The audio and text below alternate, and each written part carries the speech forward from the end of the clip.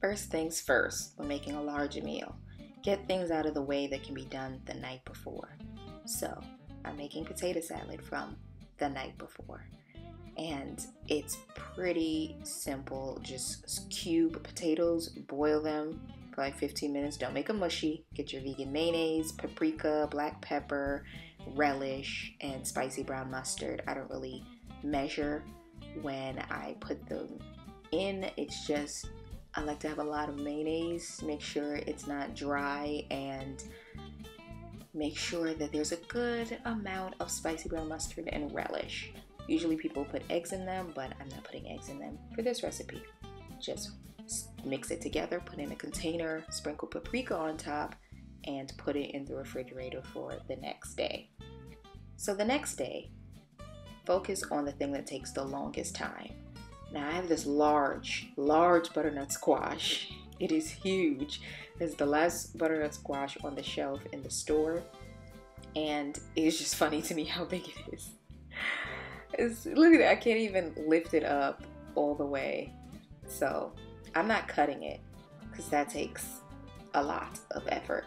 So I'm just gonna put it in the oven for 90 minutes. So I'm trying to poke holes in the sides, and this is funny to me the way the knife got stuck, because that's how thick it is and that's how hard it is to cut, which is why I opted not to cut it. You just put the whole butternut squash into the oven on 400 degrees. Nothing special needs to be done except for making sure you put holes in them, because it's good to have some ventilation for it. I don't know what would happen if you don't poke holes in it, but it probably would not be good because the juices need to run out. So you don't need to put anything on it, just place it in the oven after poking the holes, and 400 degrees, 90 minutes. Next, when there was about 30 minutes left on the timer for the butternut squash, I took out this Trader Joe's turkeyless loaf. I made it thaw in the refrigerator overnight, but it said 24 hours. So I just wanted to take it out and put it on the table to let it thaw out a little bit more while the squash was in the oven, because this was next up to go in the oven. Now, back to the squash.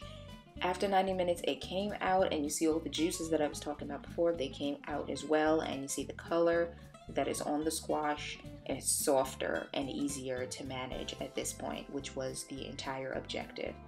So just like that, you can take a knife and cut it easily, better than before. Voila, magic.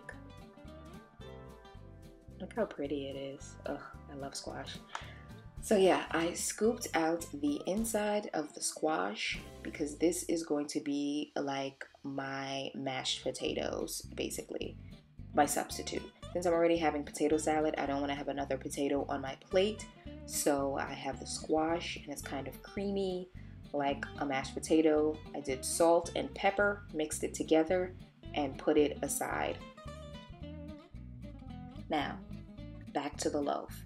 So for the turkeyless loaf, they give instructions for about 45 minutes in the oven, and the gravy comes in a little pack where you just have to pour it into a pot and warm it up.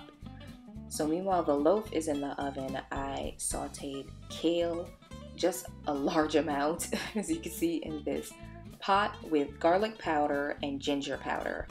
This is going to be one of my sides. So just get that done. It takes like 5 minutes to do some kale, but this was a lot, so it took a little bit longer, maybe like 8 minutes. I also started my macaroni and cheese while the loaf was in the oven. I have a whole video on how I did macaroni and cheese, so I'll just link that, but I use that type of style. So the loaf came out the oven, and it's all finished, so it's time to plate up everything. And I'm using the snowman plate that I have because A, it's getting closer to Christmas, and B, it's large enough to hold all this food, Mr. Snowman. So starting with the loaf and the gravy, just pour that on there and just pack everything onto the plate. You're not even gonna see the snowman when it's finished. That's how much food is gonna be on the plate. That's the objective here. I was getting so excited as everything is going on the plate because, oh, I was ready to dig in. I don't eat like this often, just, once a year, so I'm ready to dig in. The cranberry sauce that I use is just this bottled cranberry sauce from Trader Joe's. You can scoop it out as is. You don't need to warm it up or anything like that. So This is the plate, the Thanksgiving dinner. Beautiful, delicious, succulent, flavorful.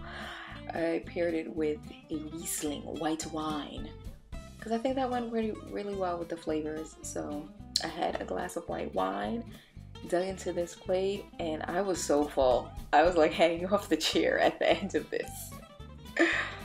Oh, mission accomplished.